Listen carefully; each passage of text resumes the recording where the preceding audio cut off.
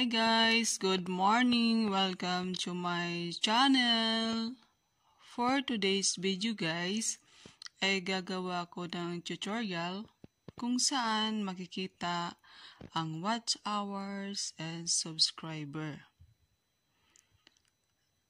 Bago po tayo mag-proceed sa ating tutorial, ay huwag kalimutang mag-like, share, and subscribe para ma-notify po kayo every time na may new upload ako.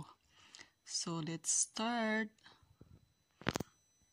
Kung wala pa po kayong Google Chrome, ay kailangan nyo pong mag-download ng Google Chrome.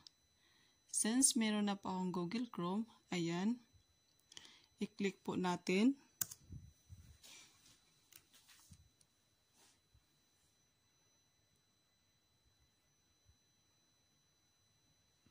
Ayan, dito po tayo. Click po natin yung YouTube.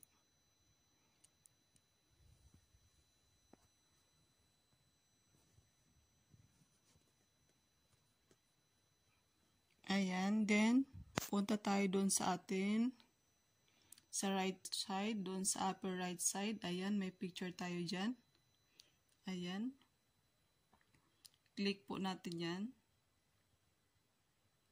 Ayan din, next, click natin si YouTube Studio.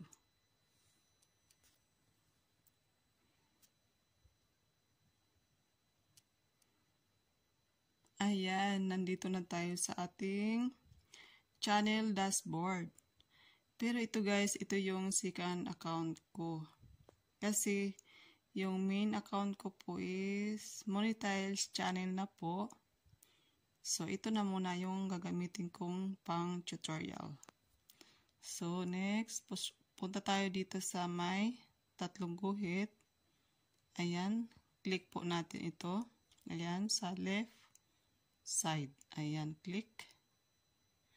So, then, ayan, dito, meron tayong yung avatar ko dyan.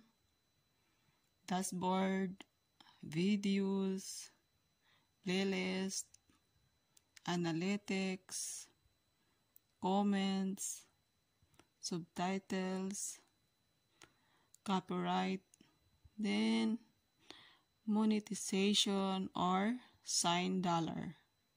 Since watch hour and subscriber yung titingnan natin, ito po yung i-click natin si sign dollar. Ayan na, dito na tayo.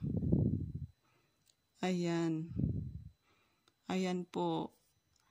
Diyan po makikita ang watch hours and subscriber. Ayan po. Ngayon, i-click ko na po yan yung dahil hindi pa po tayo, wala pa po tayong 1,000 subscriber and 4,000 watch hours. Ayan. Na-click ko na po yun dito. So, i-click nyo lang po. Then, ito na yung pong lalabas.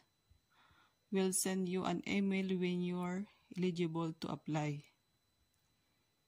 Ayan. Ayan po. Sana po nag-enjoy kayo. Thanks for watching.